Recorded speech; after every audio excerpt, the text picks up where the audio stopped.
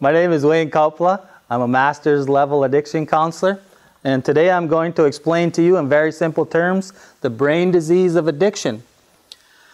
This is a diagram of the human brain, very rudimentary diagram. In the base of the brain is the survival part of the brain. What happens in this part of the brain are all the functions we need to survive. So either we're going to fight, we're going to go and fight somebody, we're going to go and run away from a situation, we're going to go and have some pleasure. That includes sex. That includes getting high.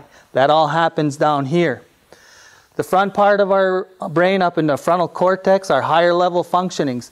And these are the things where we're going to stop and think about things. What are the consequences of my behaviors? Also, what happens up here are thoughts of I care and I love. And so the brain disease of addiction happens this way. And they found this out with these functional magnetic resonant imaging machines they have nowadays, where they can actually look into a brain as a person is thinking, and the areas that they're thinking in, that part of the brain lights up. So they take a normal person and they stick them in an fMRI machine and they show them a trigger. Let's just say a bottle of alcohol. And so the signal, the visual signal, comes in through their eyes, down their optic nerves, and goes into this part of the brain. And the brain, even of a normal person, might say, go and have a drink. They've seen a trigger.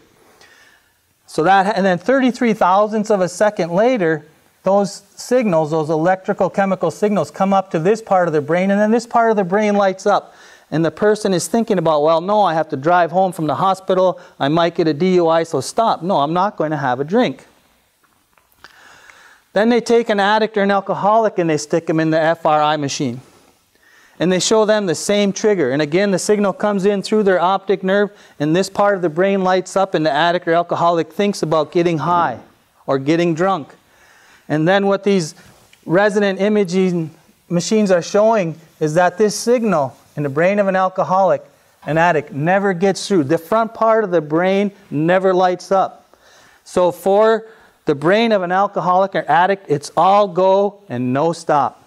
And so parents, you might ask yourself, why can't my child just stop smoking weed or drinking or shooting up heroin? It's because their brain doesn't work. For an addict and alcoholic, when they're triggered, it's all go and no stop. They also don't care that you spent $100,000 on rehab and they're still all go. They don't care that they've taken all of your jewels, brought them to the pawn shop to get money for drugs, because this part of their brain where they would think about those things is not working. And that is the disease of addiction in a nutshell.